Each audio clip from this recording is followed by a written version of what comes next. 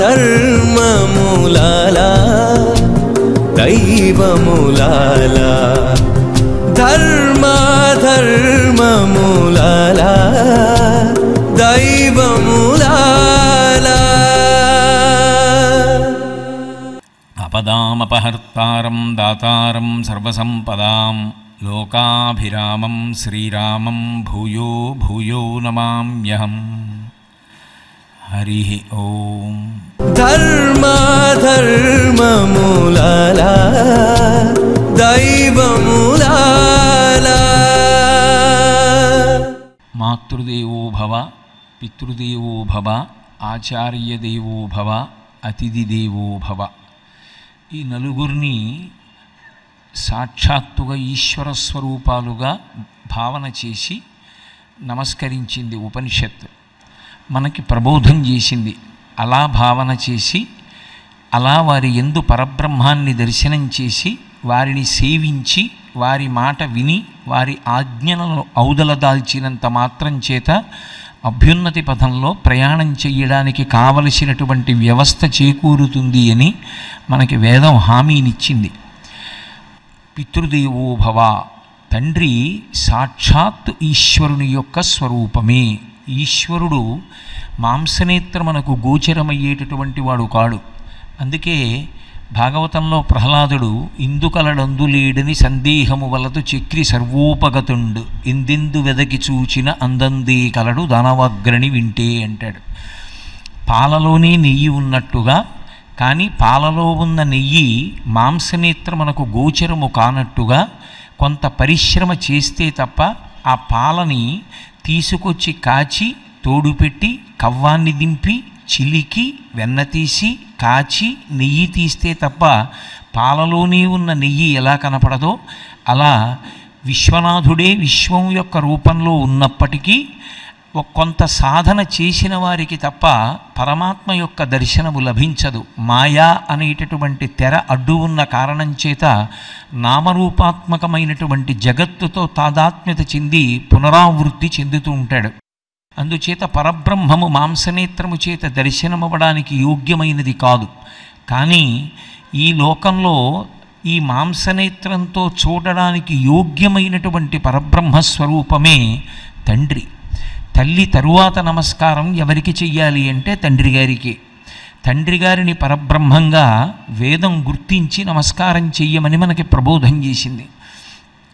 ఎందుచేత తండ్రి ఈశ్వరుడు అవుతున్నాడు అంటే మనకి ఏదైనా ఒక విషయాన్ని సాధికారికంగా చెప్పాలి అంటే ప్రమాణం ఏది అంటే వేదం. తస్మాత్ శాస్త్రం ప్రమాణంతే కార్యాకార్య వ్యవస్థితవు అంటాడు గీతాచార్యుడు. ఈ పని ఇలా చెయ్యొచ్చా, ఇంకొకలా చెయ్యాలా, ఈ పని చెయ్యకూడదా, వదిలిపెట్టాలా అన్న ప్రశ్న వస్తే మొట్టమొదటి ప్రమాణం ఏది అంటే శృతి. వేదమే ప్రమాణం. అందుకే వేదో నిత్యమధీయతాం తడిదితం కర్మస్వనుష్ఠీయతాం అంటారు శంకర భగవత్పాదులు అవతార పరిసమాప్తి చేస్తూ. ప్రతిరోజు వేదాన్ని చదువుకోండి లేదా వేదాన్ని వినండి, వేదార్థాన్ని తెలుసుకోండి. వేదము చేత ప్రతిపాదింపబడినటువంటి కర్మలు ఏవి ఉంటాయో అవే ప్రామాణికములు, అది ప్రమాణం. వేదము ఎలా చెప్పిందో అలా బ్రతకాలి తప్ప ఎవరో ఏదో చెప్పారని బ్రతికితే ఆ ప్రయాణం గమ్యాన్ని చేర్చేది కాదు.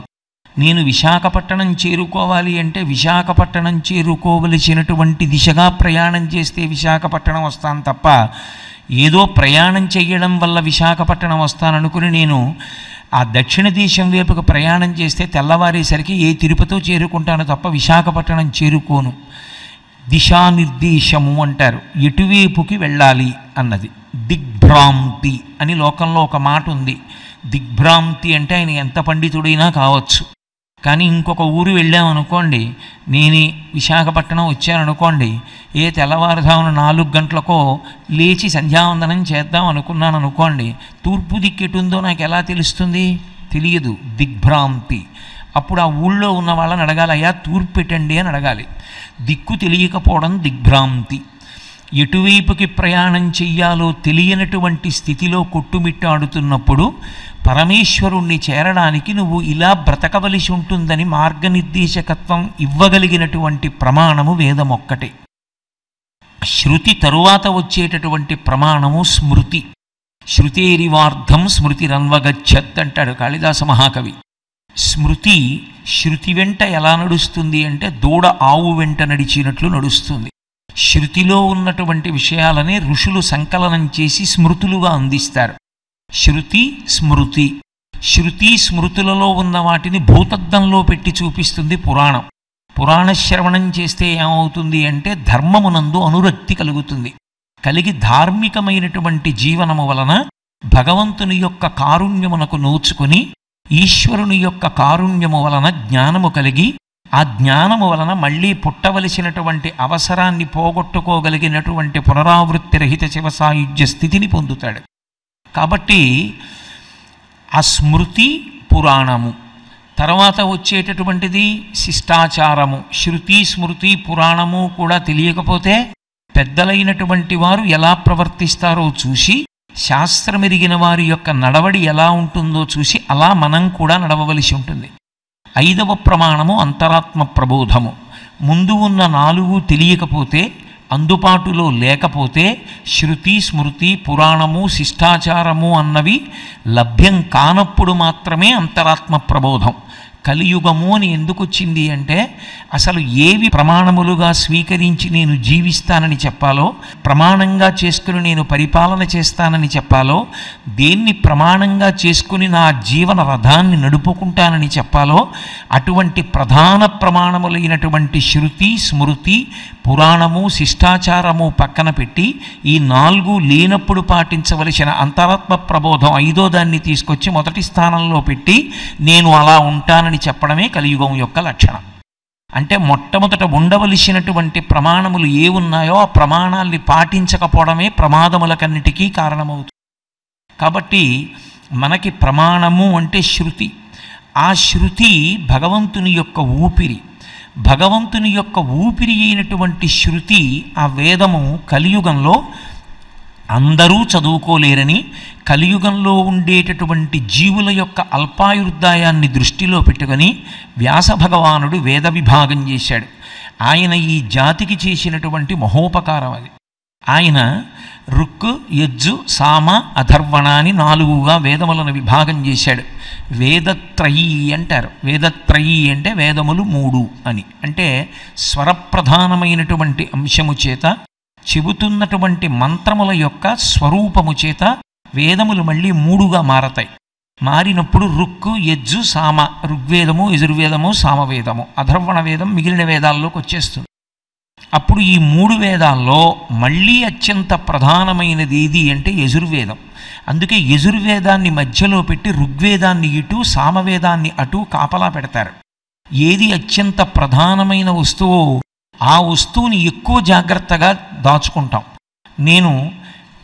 ఇప్పుడు నేను ఎక్కడ ఉంటున్నానో అక్కడికి వెళ్ళిపోయిన తరువాత ఈ ఉత్తరీయాన్ని తీసి దండం మీద పడేస్తాను. కానీ రాత్రి పడుకోబోయే ముందు మెడలో ఉన్న రుద్రాక్షమాల తీసి అలా పడేయను. కళ్ళకద్దుకుని ఒక గోప్యమైనటువంటి రక్షితమైనటువంటి ప్రదేశమునందు ఉంచుతాను. అలాగే అత్యంత ప్రధానమైన వేదం కనుక యజుర్వేదాన్ని మధ్యలో పెట్టారు.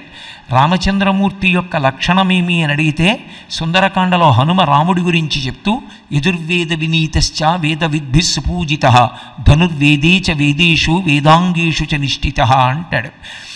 యజుర్వేదమునందు రాముడు ప్రవీణుడు అంటాడు. ఆ యజుర్వేదాన్ని మధ్యలో పెట్టి యజుర్వేదానికి కాపలాగా ఒక పక్క ఋగ్వేదం ఒక పక్క సామవేదం ఉంటాయి. మళ్ళీ యజుర్వేదం మధ్యలోకి వచ్చేటప్పటికి రుద్రాధ్యాయం ఉంటుంది.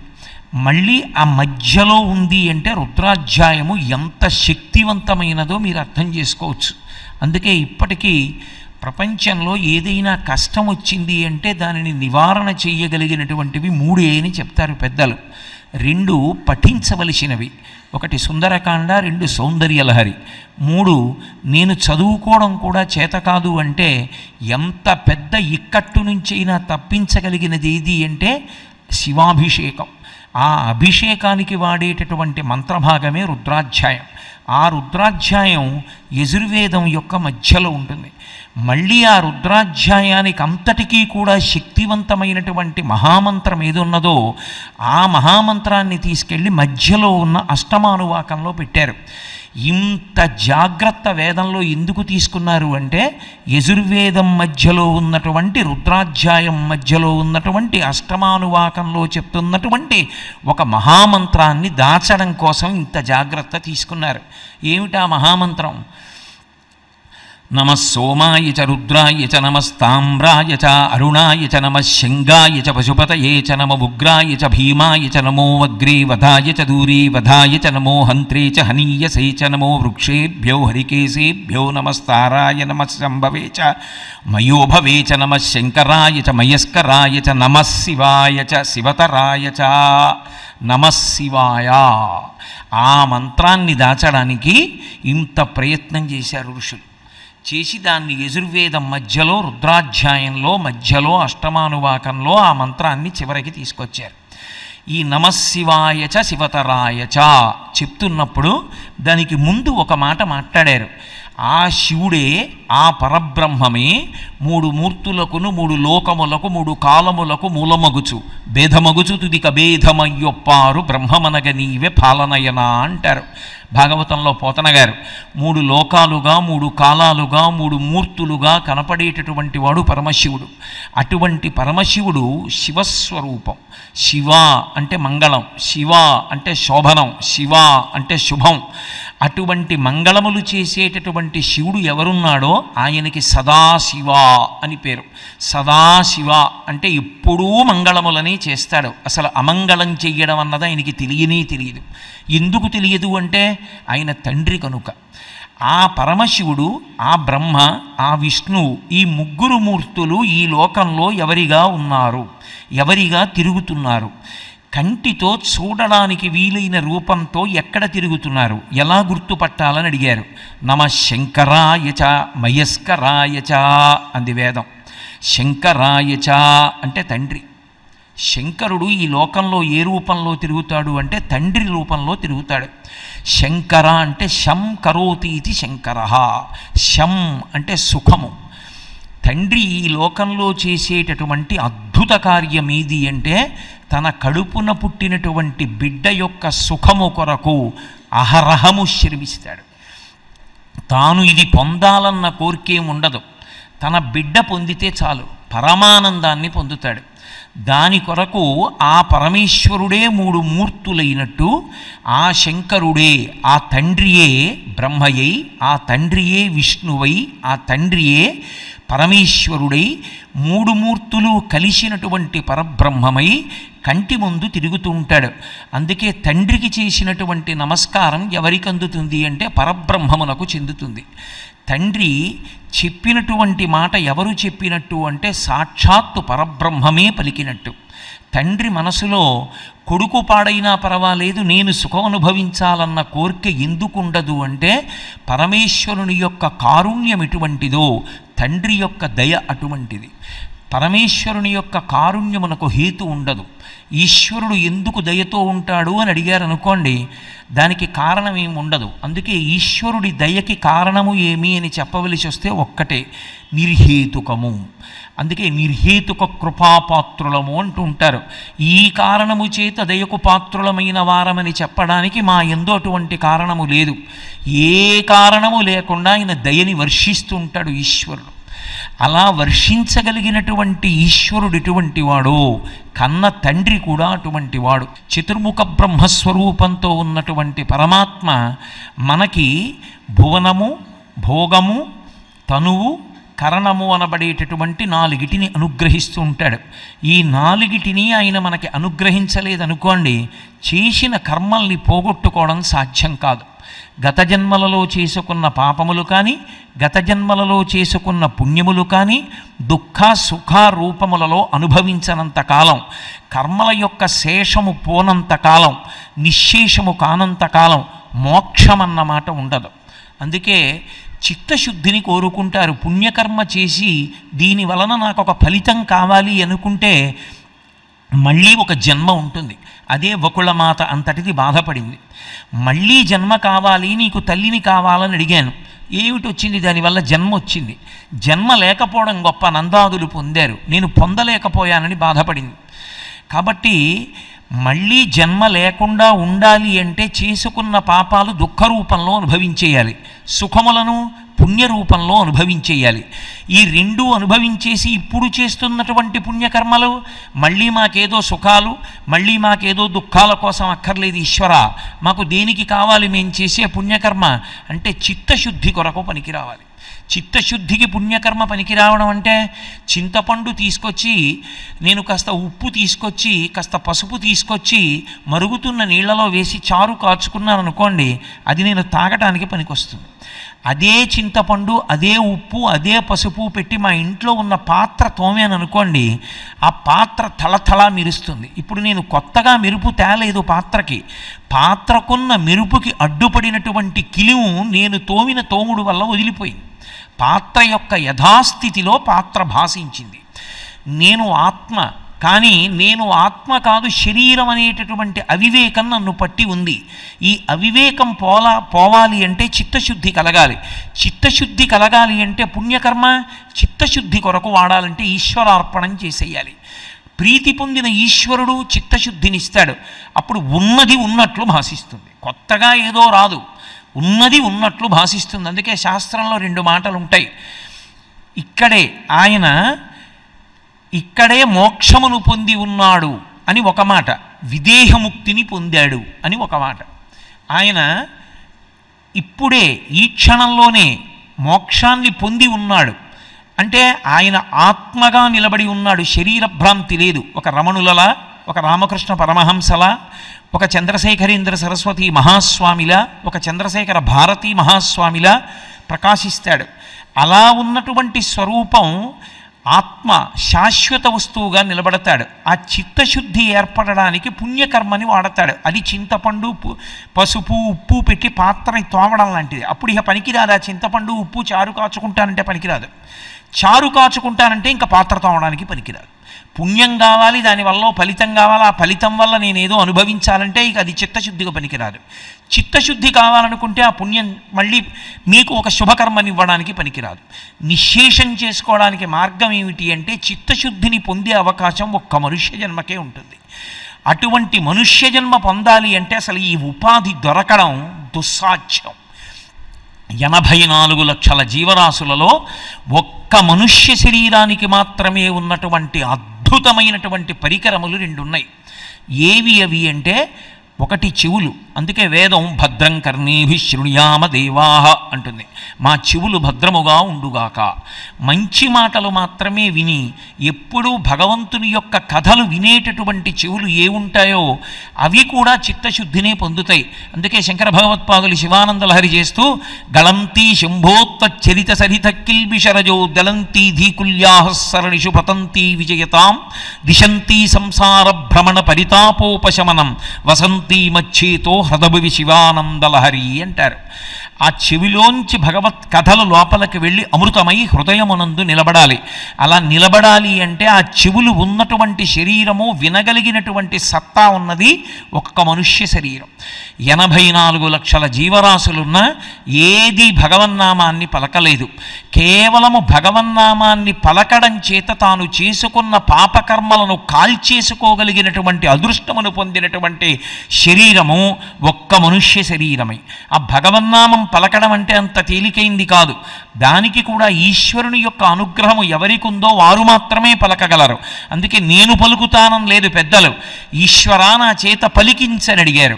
హరునకు అవ్విభీషణున కద్రిజకుం తిరుమంత్రరాజమై కరికి నహల్యకుం ద్రుపదకన్యకు నార్తి హరించు చుట్టమై బరగిన ఎట్టిని పతితపావన నామము నాజు దిహ్వపై నిరంతరము నటింపచేయుమి కదా శరధి కరుణాపయోనిధి అని అడిగాడు గోపరాజు గారు.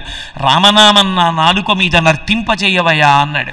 పవి పుష్పంబగు అగ్ని మంచగు ఆకూపారం భూమిస్థలంబగు శత్రుండతిమిత్రుడౌ విషము దివ్యాహారమౌ నిన్నగా అవనీమండలి లోపలన్ శివ శివేచ్ఛాభాషణోల్లాసకిన్ శివా నీ నామము సర్వవస్యకరమౌ శ్రీకాళహస్తీశ్వర అంటాడు ధూర్జటి.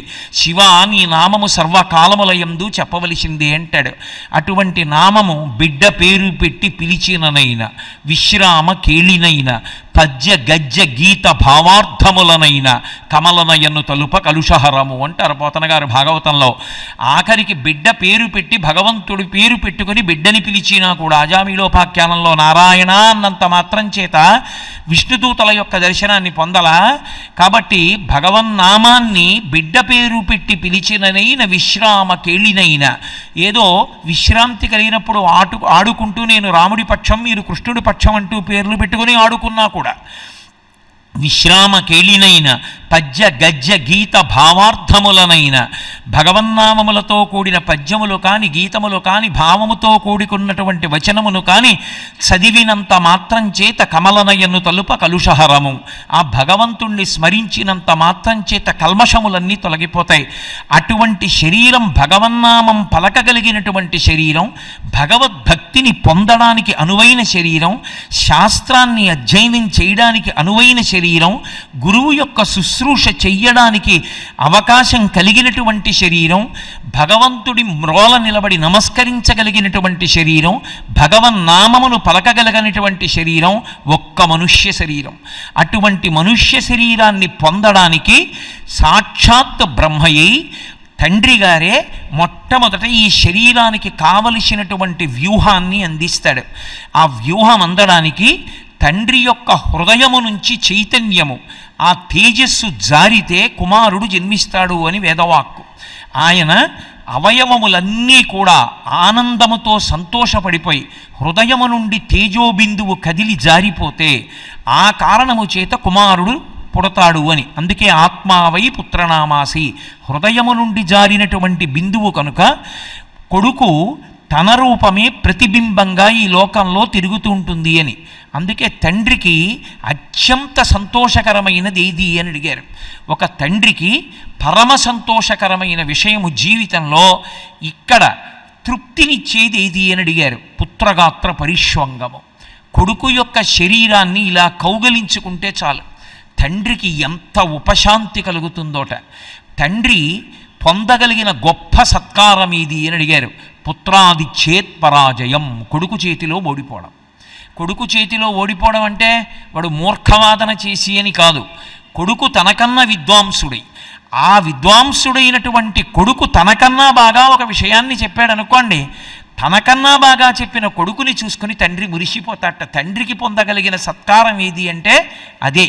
ఈశాన సర్వ విద్యానాం ఈశ్వర సర్వభూతానాం బ్రహ్మాధిపతి బ్రహ్మణోధిపతి బ్రహ్మా శివోమే అస్తు సదాశివోం. అన్ని శాస్త్రములకు మూలమైనటువంటి పరమశివుడంతటి వాడు ఆ సత్కారాన్ని ఎవరి వలన పొందాడు అంటే సుబ్రహ్మణ్యేశ్వర స్వామి వారి వలన పొందాడు. నాన్నగారు ప్రణవానికి నేను అర్థం చెప్తానన్నాడు. చెప్పరా అన్నాడు తండ్రి.